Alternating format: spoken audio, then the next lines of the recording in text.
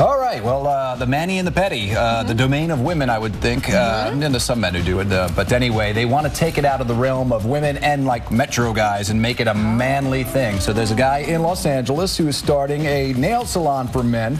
It's an interesting concept. It's got big leather chairs. You get a complimentary glass of scotch and a beer. They got like the sports going on the monitors. And it's men only. The CEO, Michael Elliott, told Fashionista.com that they want to keep it away from gossiping and the feeling of ladies, talking about them when they come in, because he had experience going to nail salons and felt just uncomfortable.